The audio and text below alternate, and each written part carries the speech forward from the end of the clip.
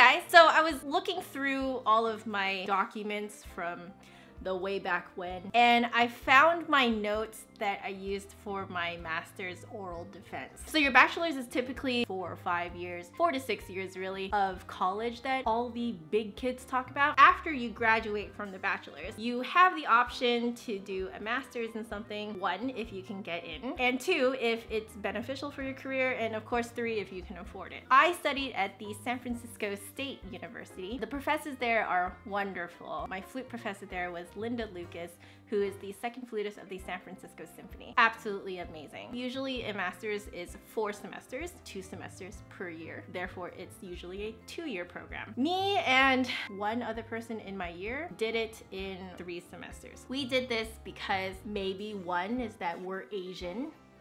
2 is because we wanted to save money, again, Asian, because the way that you pay for your degree at San Francisco State, even if you only take 1 or 2 courses in a semester, there's still sort of like a baseline of tuition that you need to pay. So you save a lot more money if you can finish your classes sooner. I'm just sort of setting the context here for you guys for this oral defense. The oral defense happens in the 3rd semester, and whether you pass it or not dictates whether you graduate that semester. The weird part was that because in the oral defense, you are talking to your panel of professors, it doesn't involve any playing your instrument, and you have to do the oral defense even as a performance major, which is what I was. For my friend, I think she was doing more of like a music education master's degree, so her oral defense made a lot of sense because it was actually based on her thesis, defending her thesis, hence it's called oral defense. Oral just means that it comes out of your mouth, like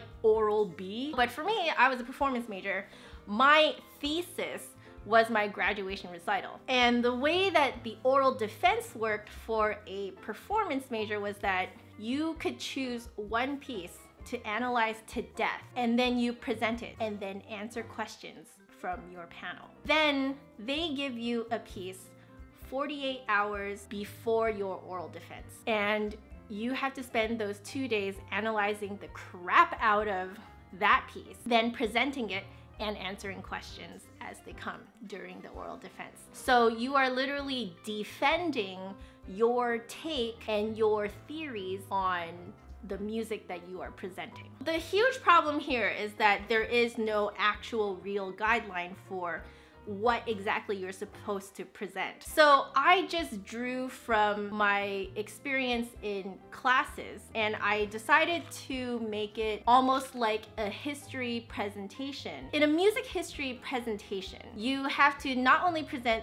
the historical context for the piece that you are presenting, you also have to look into the theoretical parts of the piece. So you do actually have to analyze it with like Roman numeral analysis and stuff like that to see what the patterns are. And then you can draw more conclusions about like what were some influences during that time that influenced the way this was written. Did this influence other things? You gotta think about the composer's life and how his life might have affected the piece that he composed. Basically, you're just kind of like looking around to see how this piece was made and how this piece came about. If you think about it, when you're in a good music history lecture, your professor will field questions while he or she is presenting the material to you. And that is exactly what happens in an oral defense. It's just the professors are asking you all the questions. As you can imagine, last week I talked about the time that I just made crap up and people were like, yeah, you did it. I really connected with what you were performing. You can't do that for an oral defense because when they ask you a question, you either know it or you don't. And there have been several cases of people failing their oral defense and therefore having to postpone their graduation pretty much indefinitely until they can pass the oral defense because they did not know the answers to the questions that the professors were asking them. And these professors do not ask crazy questions. As long as you know your material forwards and backwards and sideways and upside down, you should be able to answer their questions. So what I did was I took my favorite piece from my graduation recital, which is the Bach Sonata in B minor for the flute. I'm nerding out right now. I just wanted to kind of show you guys some of my crazy analysis on this. There you go. So now you can see how this looks, and every page looks like this. Yep.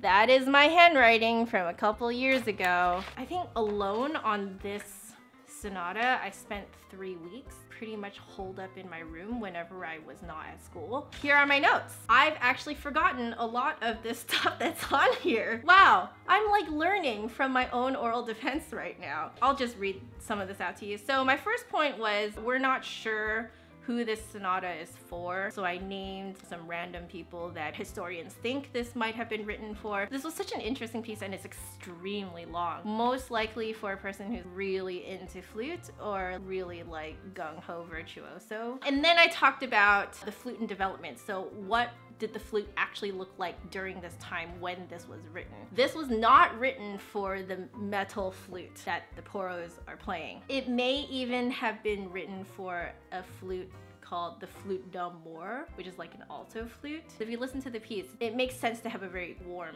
low sound. Then I looked at the cantatas that Bach wrote in Leipzig during the time that he wrote this piece. And I ended up photocopying some of his arias, and I presented this to my panel as well, and I showed that there's a lot of similarities between how he wrote his arias and how he wrote his sonata.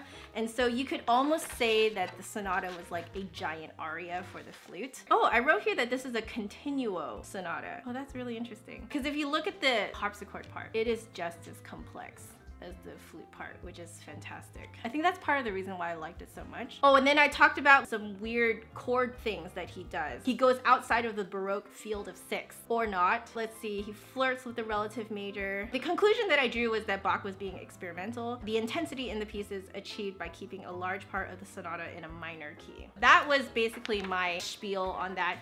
And what the professors did was exactly what I had predicted. Every now and then while I'm talking, they'll be like, oh, hey, can you clarify this? Oh, do you know the term for that specific pattern that you see? Apparently the one that we were looking for was ostinato or pedal point. I think pedal point was what they were looking for. It wasn't actually that scary because I actually knew what I was talking about. This was the only time in my life that I never made anything up when it came to music. Everything else, there is like some degree of bullcrap in there. Moving on, the piece that they gave me to study for 48 hours, coincidentally, is by Elliott Carter. For those of you who are big woodwind quintet fans, you will know this name. Oh, I love his woodwind quintet. It's so interesting, it's so weird. As you can tell, I like really old stuff or really weird new stuff. The chair of my panel gave me this piece, which is called Scrivo Invento for flute alone, no accompaniment. This was first performed by Robert Aitken. The little preface to the piece includes a poem, so I knew I had to look into this poem. I have completely forgotten about this poem. Let me zoom in for you guys so you guys can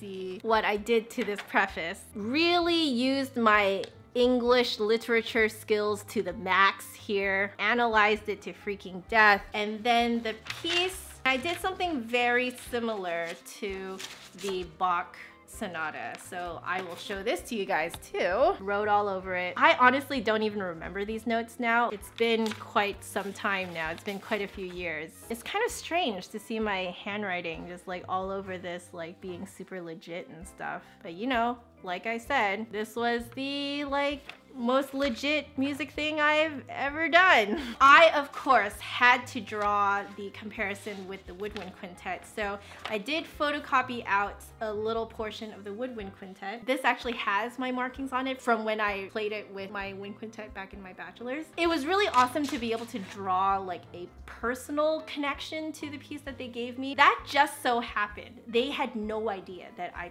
actually played an Elliott Carter piece before. Typically they try to give you something pretty obscure because they really want to test to see what your research skills are like. Do you actually know what you're talking about? Do you know where to look, etc., etc. So let's see what I said here. Fun fact, Robert Aitken's wife accidentally found out that they were premiering Scrivo Invento, which is this piece, on Petrarch's 687th birthday. Petrarch is the person who wrote the sonnet. Very interesting. So I talk about high registers versus low registers. I talk about tetrachords. Haha, for those of you who are super nerds and know what they are, I talked about tetrachords. Talked about transpositions of these chords, inversions of the chords, composite of the chords. So very modern music theory type stuff. I was really blessed that my previous school, which was the University of British Columbia, is really into modern music theory. So I learned a lot of that actually from my bachelor's, and I was able to apply it here in my master's oral defense. Actually, I put here that the Woodwind Quintet is the first piece he actually wrote with flute in it. You can kind of see where he's developed out of it with this Scrivo Invento. Carter mentioned that he loved the exact idea of box works. A simple idea flows into a whole piece. Carter thus was simply thinking in a different / alternative tonal universe. So he didn't have to think too hard to write everything that way. Bach did the same thing. I still think that is the most legit thing I've ever done in my musical career. They asked me to stand outside while they deliberated. I believe my oral defense was about an hour, something like that. I think it was like half an hour for one piece and half an hour for the other piece. And within, I would say 2 minutes, they came out and said, congratulations, you have definitely passed your oral defense. And oh, I cannot tell you how legitimized I felt as a musician. And I just find it really ironic that I felt the most like a musician, not when I was performing the piece, but when I was presenting my findings on pieces. I guess basically from this, I just want to encourage you guys to look more into the pieces that you play, especially if you're dealing with the feeling that you have no idea what you're doing and you have no idea what you're playing and how to play it. Do research.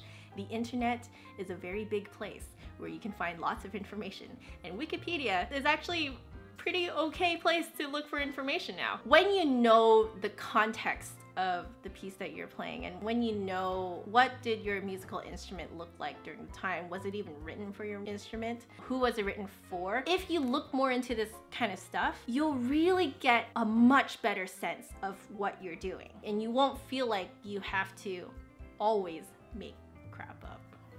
So there you go. I hope you guys enjoyed me sharing my oral defense experience. Let me know if any of you watching this have been master students or currently are master students. Are you preparing for your oral defense? Have you done an oral defense? Put it in the comments below. I'm sure a lot of people would love to hear your stories too. So anyway, that wraps it up for today. I hope you guys liked this video, and if you did, make sure you give me a big thumbs up and hit subscribe for new videos every Saturday. My last video is over there, and if you want to catch me during the week, my social media networks are down there. But otherwise, I will see you guys next week. Bye. All right, focus on me. Focus on me. Focus on me. Yes, focus on me. Okay. All right. Oh, where are my notes? Oh, I left them upstairs.